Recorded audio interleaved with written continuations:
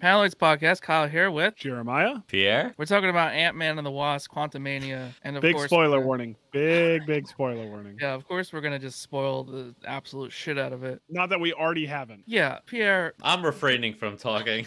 Okay. Your leaks were so spot on that the movie was mildly boring, and the after credit scenes were too exact that I almost felt we could have walked out. I quit listening to the episode when Pierre was about to dump the after credit scenes. Didn't get spoiled on that. That wasn't my idea. That was Kyle. I actually didn't find that leak. That was all Kyle. I wouldn't even know where the leaks come from. I'm making my own TikTok, and I'm going to post how you texted me the leaks and made me go over it. What were you guys' thoughts the overall rating of the movie? 10 out of 10 Modocs. 10 out of 10 cybernetically altered ants. It's all 10 out of 10 on me. So before the film started, I said to Pierre, because we sat next to each other, 6.2. I raised it to a 7.2 at the end of the movie, simply because of the performance of Kang the Conqueror. Jonathan Majors is, oh my God. Perfect. I could have just watched him yell and get mad and stand around looking at people for 2 hours. 7 on the nose. It's not a bad movie. It's just not a great movie. What's your favorite and least favorite part? 100% Jonathan Majors as Kang is a show stealer. I'm really excited for this next phase or the next few phases because he's going to be playing obviously different versions of Kang. We're getting a little ahead of ourselves. The after credit scene, which I'd love to discuss at length a little bit more. We didn't say it 100 times already. Spoilers. Yeah. My favorite part by far, Jonathan Majors, and my least favorite part by far was MODOK. Same. Besides the movie having a very generic and non-exciting plot. And Pierre, before you say anything, I want to say opposite for you. That should be your response because you loved MODOK so much, even with his blurry, incorrectly rendered face. You laughed so hard when his little butt cheeks were shown. And Kang, you were just like, whatever. Listen, they did MODOK justice. That was the best MODOK ever done in live action. Oh, I mean, live action, correct. I thought it was great. It wasn't exactly what I wanted in terms of MODOK, right? I wanted it to be that more like vicious, angry face MODOK. I think everyone did. No problem, whatever. But like, I felt weird looking at him. Like, I didn't want to look at him. He made me feel very, very uncomfortable. Yep. But I think MODOK in general makes you feel uncomfortable. I could have photoshopped it better than what they did. I liked what they did with his face because his face wasn't blurry. Exactly the same. It was out of focus the whole movie because it wasn't stretched correctly. Disagree. I think you're one of those She-Hulk haters. I think you're just hating along with the CGI, you know? It's just little ass cheeks. I didn't need to see his little ass cheeks. That was the reason why people went to go see this movie, not Kang. So I'll give you this. The origin of MODOK, I didn't hate. It fit for the MCU of taking character A, squeezing him down, and ending up in Quantum Realm and making him character B. For the MCU, sure. Not a diehard MODOK fan, because I don't think anyone actually is. There's definitely diehard MODOK fans out there. But I agree that this was the best way to bring him into the MCU. It was fine, and we don't need more of him. But attacking Cassie was ridiculous. Oh. Just the fact that with the look in his eyes when he was fighting Cassie, it took me completely out of it. Very hot take.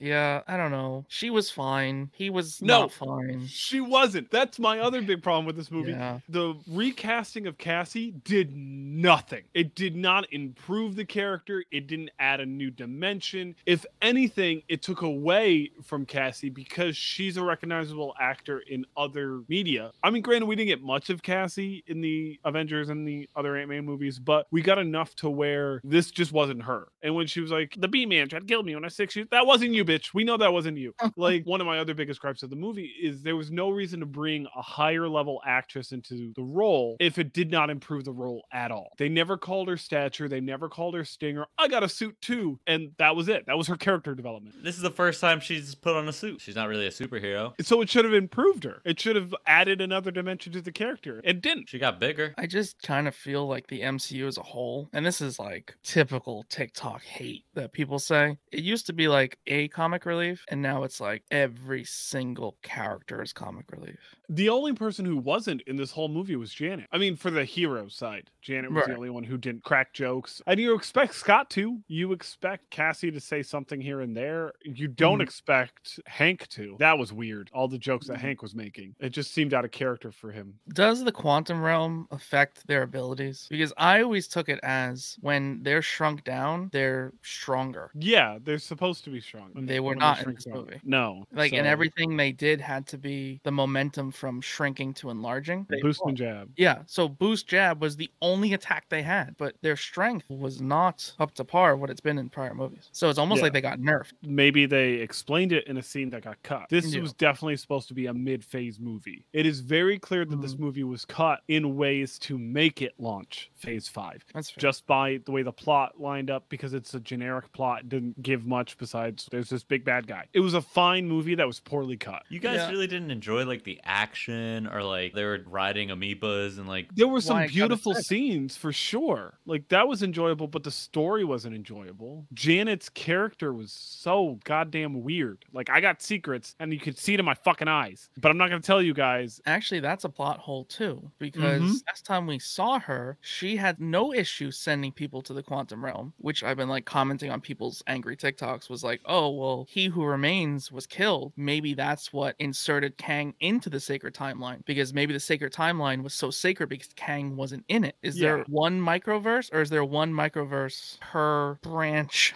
You know, is it one place or is it within each world? Yeah, that's the plot hole. Is there multiple quantum realms? To that extent, we need more explanation, but I don't think there would be. Similar to the one above all Mephisto scenario. There's only one. So that's the way that they can approach it for the quantum realm. There's only one. There's only one basement level to this whole multiple universe thing. I'm bummed that you guys didn't enjoy it. Great movie. The comedy was actually entertaining. It didn't feel forced. Thor was like, all right, we're going to attack you in every direction with just comedy. This one was like, all right, we're going to get the story going. The story's not going to stop for just comedy. Like, we're going to keep it moving. So what do you compare it to at this point? You're saying this is a 7. It doesn't give you anything compared to what? Love and Thunder, in my opinion. I think it's better than Love and Thunder. Love and Thunder was bad plot and execution. This was bad plot, not bad execution. No, but I'm saying, like, what are you judging it against in terms of, like, Marvel? That's the worst stuff. But, Ant-Man like, 2. You say Ant-Man 2 is better than this? Oh, yeah. Story-wise, yeah. Oh, yeah. Now, did I prefer this just over the sci-fi factor? Yeah. For personal whatever, I think it was more entertaining. But if we're actually rating it as like a movie of like what is done well, yeah, that's better. I wouldn't give it much more, maybe an 8. I even think a 7.2 is generous, honestly. Now, did you guys see any Easter eggs whatsoever? Let's have it, Jeremiah. Yeah. I don't know if I caught anything in the movie. I didn't.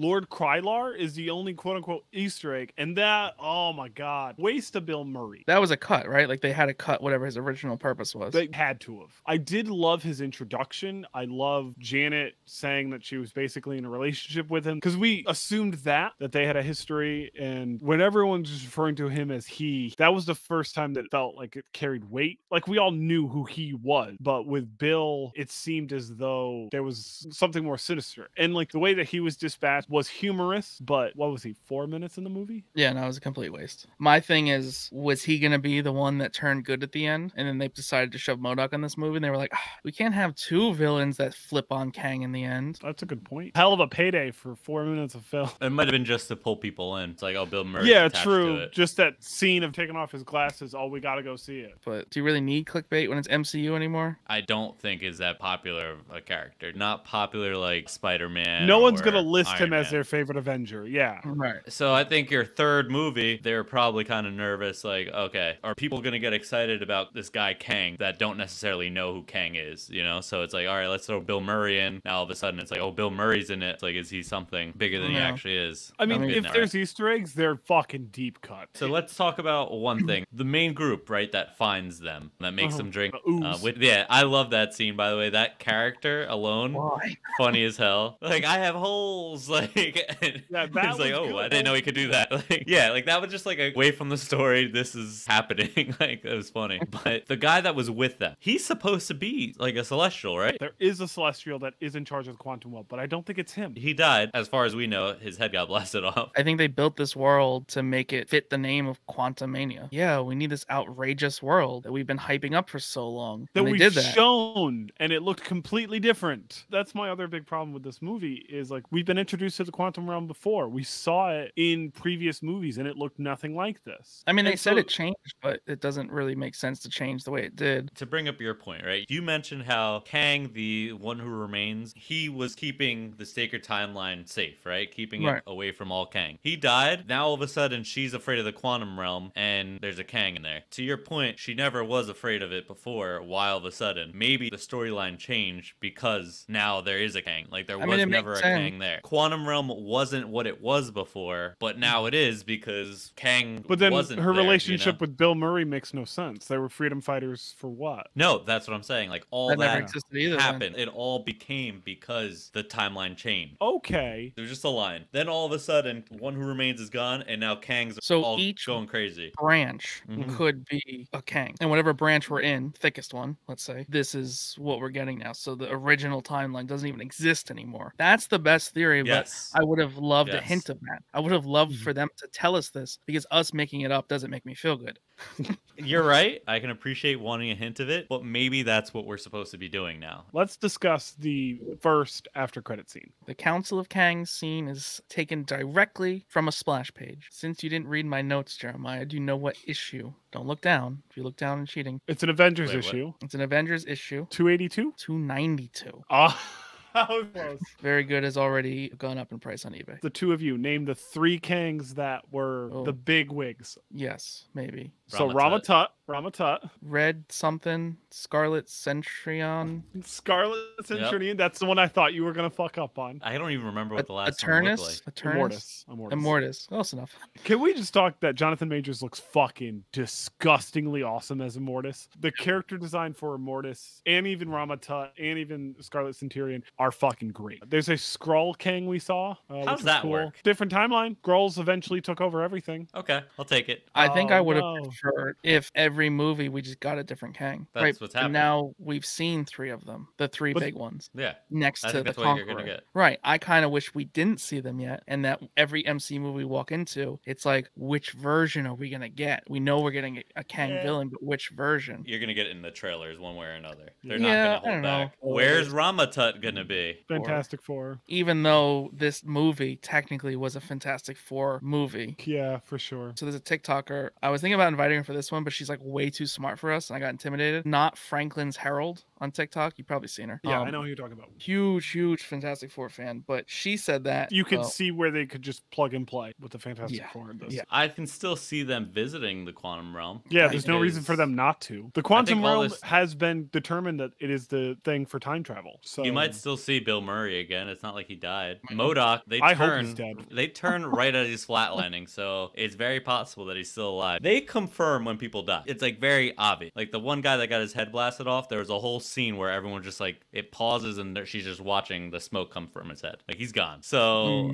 MODOK though, they turn around after joking. So I doubt he's dead. Yes, he was comedic relief the whole movie, but I doubt that's the way he's just gonna go. The guy with holes, even he survived. do you think we're really gonna get the Quantum Realm or Bill Murray or MODOK again? I think mean, the movie 100%. wasn't received that well. Why would we get them again? Because they're still big characters. Like MODOK is a huge character in the comics. Sure, Lord Krylar, maybe not, but I think they'll eventually go back down there. And not to mention, Kang's not dead. We act like Yeah. he just died. He didn't. He gets sucked into his own like portal thing. He's still down there. I don't know exactly where, but like, you know, he's there. That was my complaint too, that I kind of felt like they burned Kang the Conqueror on this throwaway movie and turned it into a setup movie. Like, to me, that should be the prime Kang that we build up to. That is a little bit of him here and there, and we got a whole lot of him, and he was defeated. He shouldn't have been defeated. He shouldn't have had that big of a part. It should have been some other Kang. He should have been the Thanos level Kang. And he shouldn't have gotten his ass beat by Ant-Man and Wasp. I think it's just gonna give him more of a reason to come back and be like, "Fuck you guys," and just I mean, maybe. kick ass. He killed Thor in his own like timeline. He Just, I mentions would've- that. Like, Rather see that when the time comes, not in this theatrical comedy. what Kang would you like to see die in this or defeated? I don't know. I guess just like a dumbed down Conqueror version, like not a clean cut one. This one had all the stunts, all the tech, badass suit, all of it. I would have rather seen like a I'm living in the woods for 20 years version of him, like raggedy and just like ripped clothes and more like, I don't know, just not that powerful. Like maybe the armies make sense. He builds a following because he's so knowledgeable from being in all different timelines, but like he was what you expect Kang to be. Again, literally the perfect perfect Kang the Conqueror, just not where I wanted him. Like, yeah, it's only the battle, but he still lost.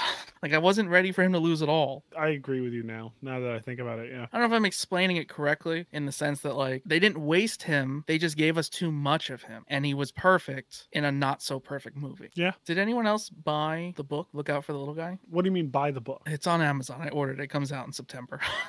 I don't know what's in the book. I don't know if there's real words. It's just like I know the end of the book.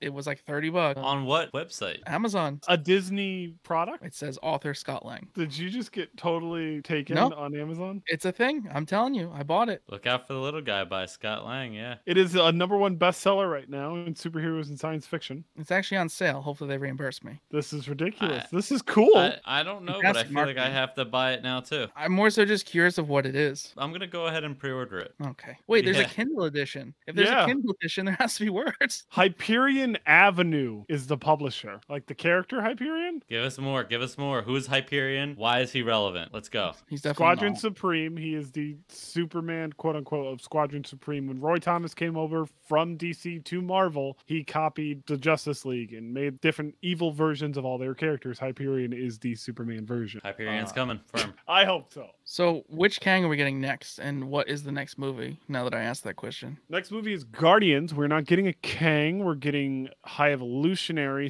So, to go with that theme, it would be the Scarlet Centurion, if any. I think it is a Scarlet Centurion. How about that? Because the High Evolutionary kind of looks like the Scarlet Centurion. So maybe he is attempting to build things better to emulate the best person he ever saw, being the Scarlet Centurion. what movie comes after Guardians? Marvels. We're not gonna get Kang and Marvels. I mean, we could at the tail end. We could get the beginning of Immortus. So the Scarlet Centurion, right? I think that's High Guardians. Evolutionary? I think yeah. I think it's actually him. Like it's literally him. Face. The face off the body, I see what you're saying. It looks like a 100%. mask. It looks like a mask. But we see the High Evolutionary as his human self before he experimented on himself. But I just feel like there's something behind there. Maybe they're just friends.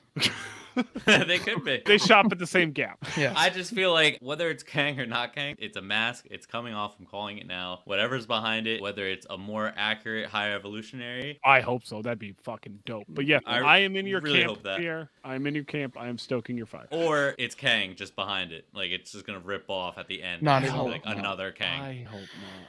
So, something that I'm unaware of, and maybe one of you can fill me in on, the second end credit scene. Who the fuck's that? Pierre, you leaked it, so it's only right that you explain. All right. There's a timeline. Kang goes back, becomes the mayor of a town in like the 1930s. His name is Victor Timely. So he just replaces himself so it doesn't look like it's the same person still living. So he's just like Victor Timely the second, Victor Timely the third. Yeah, it's just a long lineage of the same person. And during that time, he takes control of the Human Torch, the original one. Just saying. What is the last name a reference to? Miss Minutes. Nice. Solid answer. What is the name of the original company of Marvel? Timely Comics. Oh, That sucks. that wasn't as exciting as I thought it was gonna be.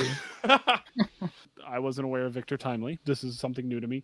I thought for a second, I went back to 1872, that miniseries that was in Secret Wars. That was fucking dope. Was he the mayor of that town? Because if that's where we're going, that'd be so sick. If we get Oh, I don't want part that of- in Loki. Loki season No. 2, 1872, let's fucking go. No, I don't want that in Loki. That's gotta be its own thing. That was so perfect. Who wrote 1872? that? No, that's not 1872. It was so good, though. Yeah. It was one of my favorite miniseries ever. Victor Timely Kang is just giving us the Loki villain to tease the next Loki season. That's absolutely all this is, and he will be defeated by the end of Loki season 2. Jerry Duggan. Yeah. Really? Explains why it's Yeah. what it is. Yeah, that makes sense. So I think what you're gonna see through the Victor Timely character is you're gonna see him go through the generations still being Victor Timely. So one of the set photos was like an older like 70s McDonald's. You know, like 20 years down the road, it's still Victor Timely and like they're still fighting this battle like through the different like time period. There's a lot of Kangs, and this is what to expect moving forward in most movies. Same as what Thanos was at the end of Avengers. This is what to expect moving forward. Everything's going to be somewhat connected to this scene. And I think the second scene is just simply setting up Loki, just basically saying, here's the next one you're probably going to see on a screen. All right, so I want to just put the final nail into why this wasn't a good movie for you, Pierre. And then Jeremiah's going to be like, oh, yeah, wait a minute, you're right. Let me take a point away. You know how, like, Ant-Man and Ant-Man and the Wasp had like supporting cast that like wasn't a bunch of like relatives. Where are his you can't friends? bring him to the quantum realm. No, but they could have at least had him getting coffee or something with him. No, they have him walking Yeah, around he gets the coffee with town. Jimmy Woo. Exactly. The Holes guy, whatever his name is, he's actually voiced by one of the friends. Are you saying that, or do you know that? No, I know that. I'm not making that Okay, up. Yeah. okay. Yeah. Oh, we gotta check. He's voiced by, I forgot the white guy's name. I mean, listen, does that make me feel a little better? But anyways, sure. that guy. But they could have had some other reference to them instead of playing with magic. They didn't need that little scene. They could have done it with the friends. Who knows? Maybe it was some kind of scheduling issue. But to rate the Ant-Man trilogy as a whole, that's averaging your 3 scores of the 3 movies, what you believe you would give it as a whole. Pierre, you give everything 10, so I'm expecting you just to say 10. So if I were to take all 3 of them and then give them a grade, give it a 10. Okay. Ant-Man 1 is a solid 9. Ant-Man 2 is a solid 8. Quantumania is a solid 7. So as a trilogy, I would grade it as an 8, slightly skewing a little more because of how good the first one was. So I would say the same with the 8, but slightly skewing under an 8. Maybe like Because a of 7 or 9. Quantumania? Like, I enjoyed it. Like, don't get me wrong. Like, you're supposed to be entertained by a movie, but you sell us on how many years of MCU movies that are all connected? One of the ways that I like to grade a movie is, would I pay to see it again? And I won't. But entertainment factor, yeah, that's what's giving it that 7 for me. The story just didn't do it. Paneloids podcast. Paneloids podcast. Paneloids podcast.